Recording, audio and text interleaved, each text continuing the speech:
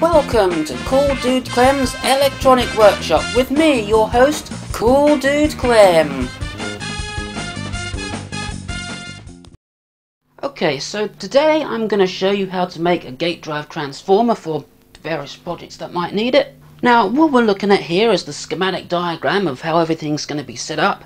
Looks a little bit complicated, but when you break it down to its three main parts, it's really not. Here is an oscillator circuit that's going to produce an AC square wave. There's the transformer itself, and that's connected to an oscilloscope so we can see the output. Now I'll just go into a little bit more detail on this schematic. If you get bored with this, just press that thing there and I'll skip to the rest of the video. But anyway, this is the schematic of the whole thing. It uses an SG3525 chip. You can also use a KA3525 if you like. They're basically the same chip, so they're both interchangeable. This control here is to set the frequency. I think it goes between 20 and 80 kilohertz. I'll have to check on that. And over here we've got a buffer stage. Now this doesn't amplify the waveform or change it in any way. All it does is just makes it so the chip doesn't have to work so hard, so if the transformer should take up a lot of current, these four transistors will take the strain and the chip won't get damaged. And the more observant of you might notice that there's no capacitor between the output of the oscillator and the transformer. That's because, like I said before, this whole circuit gives AC output, so there is really no need for a capacitor. Anyway, that's enough waffling on about that. So, let's build a couple of gate drive transformers and see how good they work. If you want to build a good gate drive transformer, do not use these kind of cores that come out of computer power supplies, because they are absolute pants and they don't work. To show you that, I've got one wired up right now, and we're going to monitor the output of that on the scope. So I will turn the power on, and as you can see, it's absolutely pants waveform. It's completely unusable. It does work a little bit better at the high frequencies, but nowhere near usable. Very inefficient energy transfer these things have. And in fact, let me just feel those transistors. Yeah, they are getting pretty warm, so you want to stay away from using these kind of cores. Let's just turn that off before anything burns out. Okay, now what you're looking at here is a filter choke from a switching power supply. This is actually designed for where the mains comes in. But I've got it connected up to the oscilloscope and the little oscillator thing, like with the other transformer. So let's see what kind of a waveform we get from this.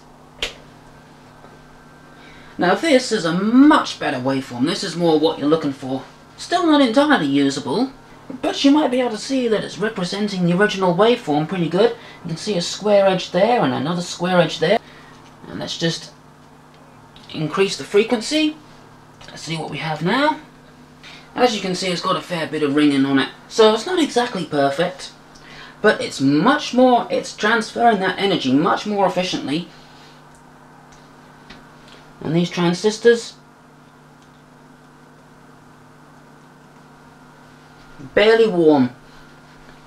Now this core came out of a microwave oven power board. It was in this little plastic packaging. I simply unwound all the wiring, then took the packaging off, and then wound lots of magnet wire around it.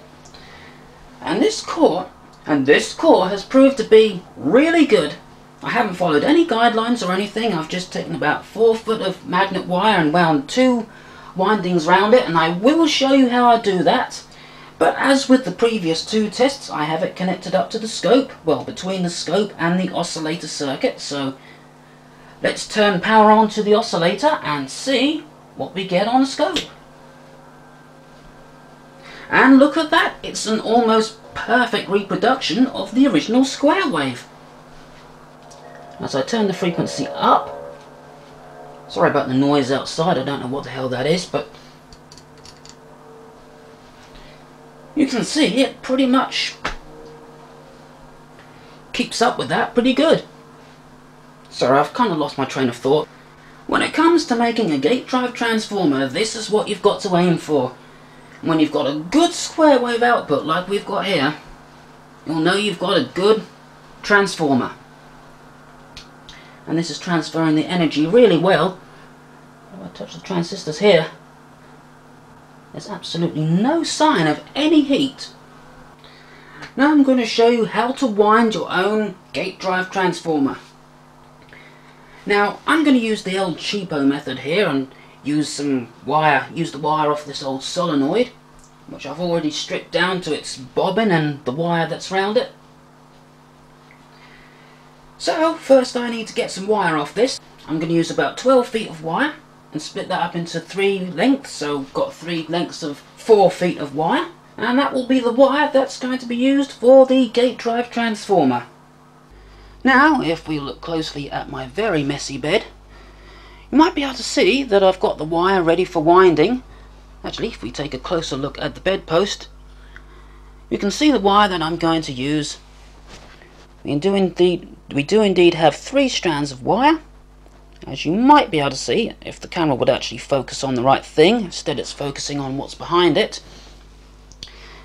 But anyway, these wires have got to be twisted round each other, then they'll be wound onto the ferrite core. So the first step is to twist the wires round each other, and for this I've decided to use a hand drill, excuse the state of it. But anyway, the wire's ready to be twisted, so let's begin.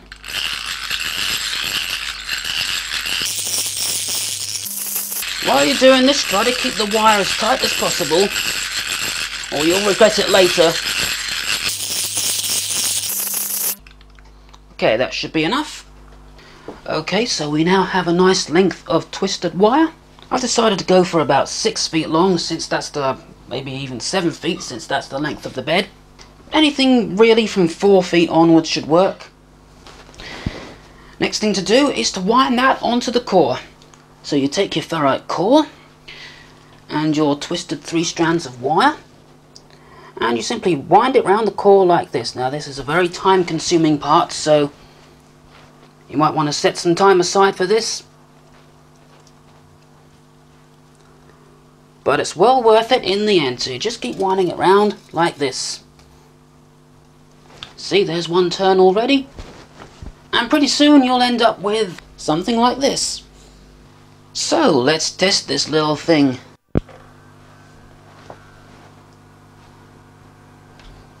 Wow. Just look at that waveform. It's absolutely perfect. Now let's take a look at the other secondary, see what that's doing.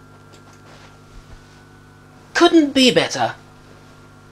So there we go, a very good performing little gate drive transformer. And because the waveform is almost completely square, that's really transferring the energy really well and not wasting any of it. The transistors, stone cold.